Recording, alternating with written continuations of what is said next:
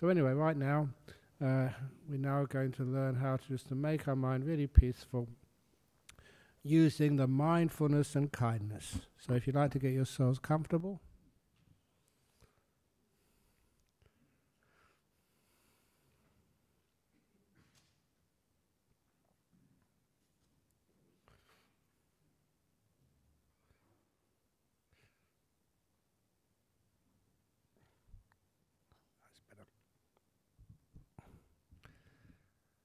and when you think you're comfortable, try a little bit more awareness and kindness. Because it does take awareness on all the different parts of your body to check them first of all. There are some parts of the body you think are not really a problem, but it's still worthwhile looking at them, being aware of them and being kind to them. As I think I mentioned even last week, when I first went to Thailand in the forest monasteries where we hardly wore any shoes or even sandals, were so wrecked after a while that we just used to walk barefoot. It was cutting my feet, on the roots, or stubbing the toes on the rocks. And not just me, but all the other Western monks. And Ajahn Brahm noticed this and said, "You Westerners have got stupid feet." A nice way of putting it, because our awareness was in our head, sometimes in our hands, often in our mouth, but never really on just things which we're using all the time, like our feet. And once we learn how to be mindful, aware of where we're putting our feet, then of course they get wounded much less. You started caring for them. So that's what I do at the beginning of every meditation. Become aware of my feet, so they're not stupid anymore. Well, I've got very smart feet now. I don't know about the rest of me, but my feet are smart. Very rarely do they get wounded. And I enjoy the exercise of just connecting my brain to my feet. And then once that connection is made, along that channel, I send kindness. Like just loosening everything. So I'm not holding anything tight. I'm not sort of afraid and thereby squashing my feet or reacting and drawing them in. I'm just letting them become really loose and at ease. If I do need to move anything, I will. If I need to scratch anything, I will. If that's what my feet need, they get it. That degree of kindness. And when I do that, sometimes I check myself. Ajahn Brahm, are you just imagining this? Or do your feet actually start to relax more? Because I've been doing this for so many years, they actually do relax more. They tend to sort of kind of open up. They're not squashed or stretched or restricted. Sometimes it's like they're just resting on the softest of cotton cushions. Like they've been soaked in warm water after walking a long way on a cold day. They ease off.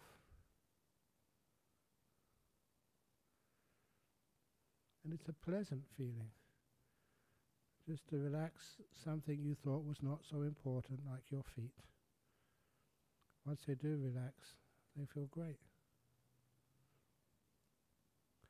Now move the attention up to the ankles.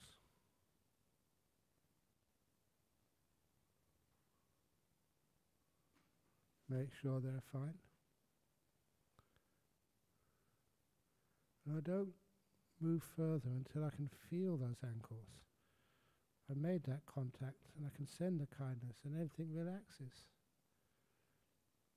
This is an important preliminary exercise of mindfulness and kindness, because the ability to relax parts of my body increases as I go up the body, up the lower legs, the calves,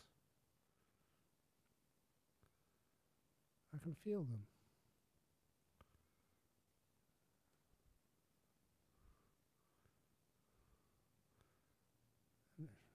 Strangely, my right calf muscles were tense a moment ago.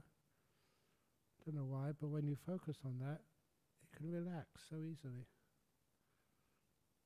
Of course, you can't relax anything if you've got no awareness of it. Aware first, kindness comes next, and the whole lower legs feel so at ease. To the knees. My knees feel pretty comfortable today, so I'll pass over them quickly, just making sure everything is relaxed. To the thighs. There are times when you do a long walk or something and the thighs feel a bit tired, but today I haven't done much walking, so they feel really at ease.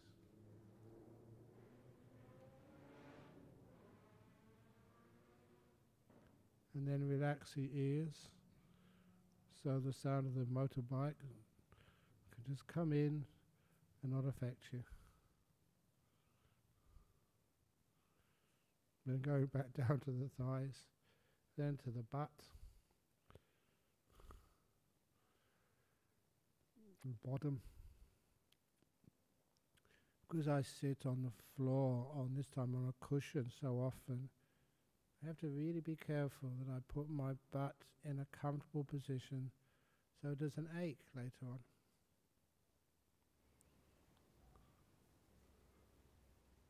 And all the time, the awareness allows me to get feedback. I'm aware now, and I'm aware of what happens next. Is my butt relaxing? It actually is. I can feel it. Then I go to my waist. My waist feels good when my back is straight. That's just me. But how can you get your waist to feel at ease, comfortable? And I just quickly go up my back, so all the muscles in the back are all straight, balanced, comfortable. I'm actually aware of the feelings in the back and making sure they're all okay, and doing some more relaxation, more adjustments if I need to. And you go to the base of the torso. I usually go up my digestive tract next. It's weird, but there's a lot of monks and nuns have problems with their digestion. I just feel my digestive tract and relax things.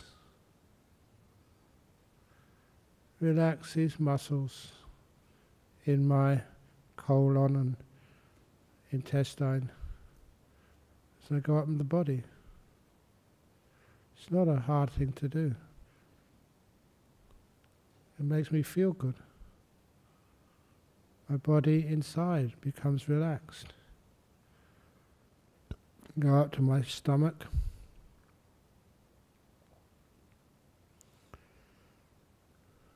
That feels okay today. To my lungs. I don't force anything. I try to keep everything as at ease as possible. Anything which is tight, I just imagine two ends of that muscle which is tight, as if it's being pulled apart. I let go at both ends, so it's not stretched at all. And my lungs not being stretched. My heart, my chest not being stretched.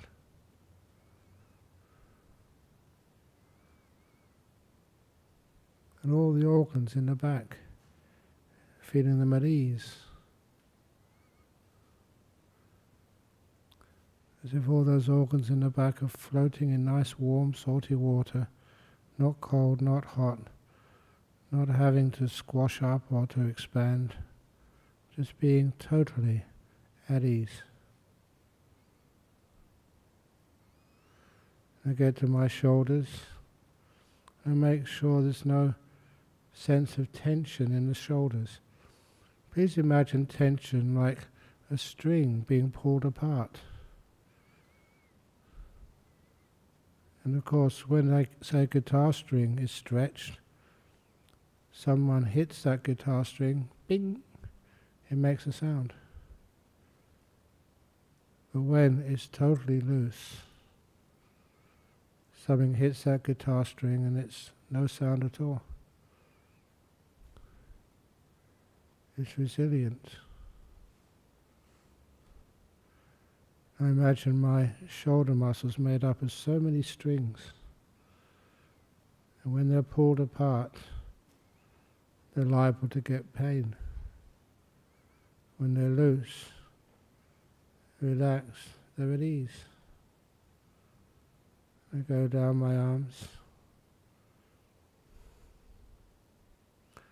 I can feel my upper arms now. My brain has made contact with them, making sure they're all in a good position and comfortable. And that's kindness. Check the elbows. So just imagine they were just soaking in warm water just to relax. My elbows. Then going past the elbows to the forearms, the wrists and the hands. And I notice my hands now. I made the same mistake every time. So at this point, I change the position of my hands. Usually put my left palm on top of the right palm. Sorry, the other way around. My right palm on top of the left palm, with the thumb slightly touching. It just feels good, to me anyway. And check that all the fingers are happy down there. You'll find that when you develop that deliberate development of comfort and happiness, the mind doesn't want to wander away anywhere. It likes being here because it's pleasant being here, relaxing your own body. And you also learn if there's any pain or ache anywhere, you can just focus on that ache or pain with your mindfulness, give it kindness, the combination being called kindfulness. And that tends to relax everything. And it finds you can develop your own relaxation and happiness of your body. It heals so many things. Then I go up to the neck, making sure the head is well balanced on top of the neck. There's no tight pieces of clothing around the neck. And I learn how to relax my own neck. How on earth do you do that? You make contact with your neck and just flood it with kindness.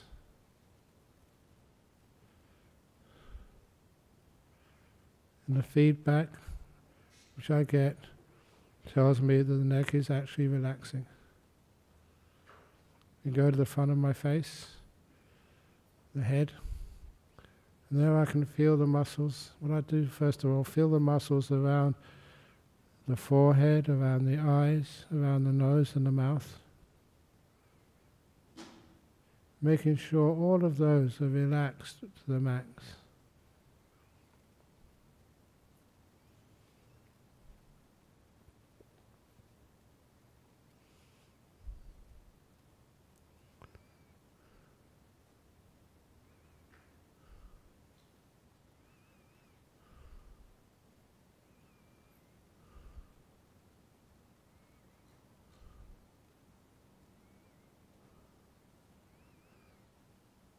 As I'm teaching this, I'm actually doing it. If I'm going too fast, I apologize, but This is what works for me. My whole face now is at ease. And with it, my whole body. And now I just include the whole of the body. Everything I can feel in the body is included. And it's relaxed, at ease. And I hope that you manage to do this as well. After a minute or two of being aware of a relaxed body, a kind of pleasure arises. The pleasure, the delight of relaxation. My whole body feels at ease.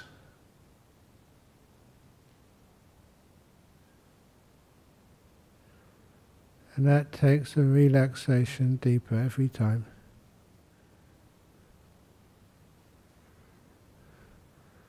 When my body is at ease, then I can relax my mind. The mind is sometimes stretched, pulled apart, just like the muscles are stretched between the past and the future, or the present and the future. All those hopes and wishes and wants, trying to improve or trying to get rid of things. When you're meditating, please let yourself be. Don't try and improve or go somewhere or get something or get rid of things. Learn how to be here. Opening the door of your heart to who you are and what's happening right now.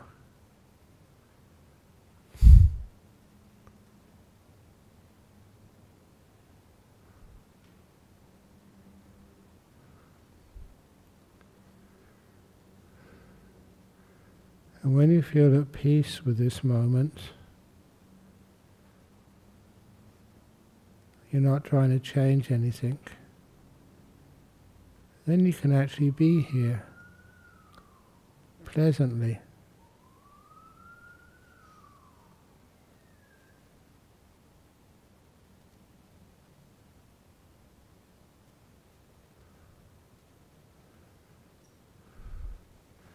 If you're not happy here, the mind will always wander off or go to sleep or something. Just tries to escape. When you feel delight in this present moment,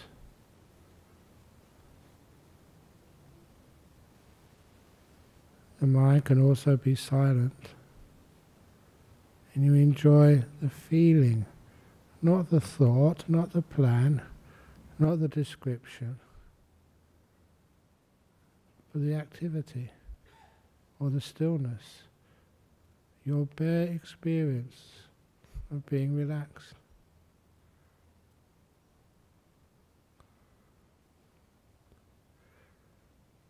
I'm going to be quiet now. Give you about 10 minutes to see where that relaxation and peace leads you. No need to do anything. Just learn to be still, to be a passenger, not a driver.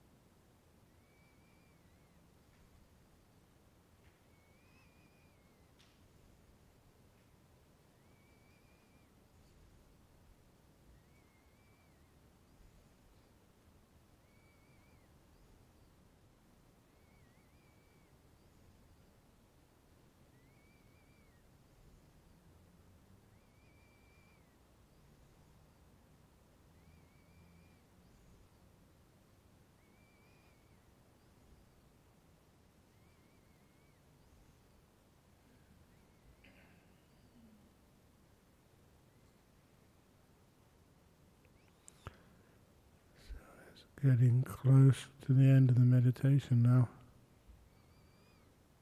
How relaxed do you feel? How much ease of the body and peace of mind can you feel?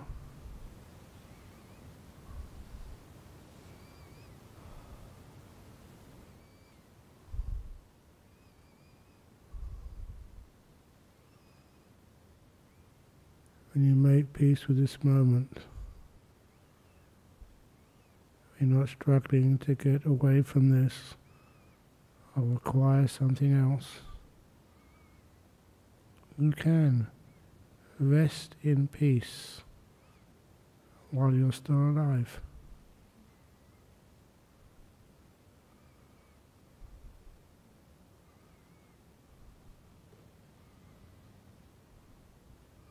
How does that feel?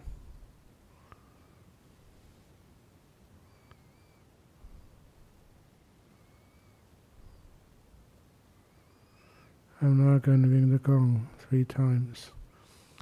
When the gong finishes sounding for the 3rd time, please open your eyes to end the meditation.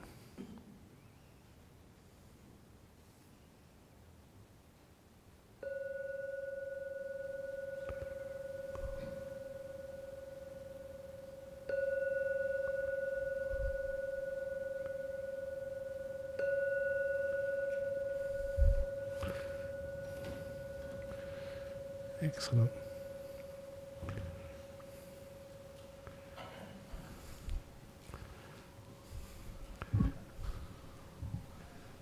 So great. So there's a couple of people outside. If you want to come in, you're most welcome. Anybody inside who wants to escape, the doors are open for a quick escape if you want.